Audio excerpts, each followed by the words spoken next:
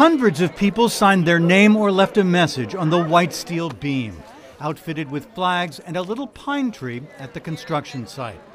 It's taken a year to get to this point, a web of steel and concrete that will become a 7-story building on top of the emergency department at the UVM Medical Center. When it opens in 2019, the hospital will be able to offer private rooms to almost every patient for the first time. With space for families to be with their loved one at a really vulnerable time. And so this is a huge step forward for all of us. It will be called the Miller Building, named for Vermont philanthropists Holly and Bobby Miller. They donated $13.5 million, believing patients will benefit. We're blessed that we could do it.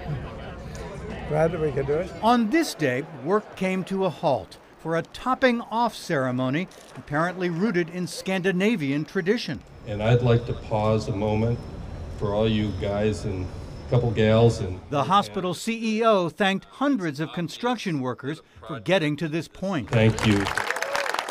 Most of the labor is local, from Vermont or upstate New York.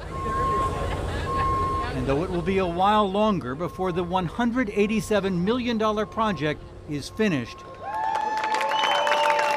this was a milestone as a giant crane lifted the final and tallest steel beam into place. This really is a centerpiece of a rejuvenation of this whole campus that fits totally with how in the future we're going to be delivering health care for this region.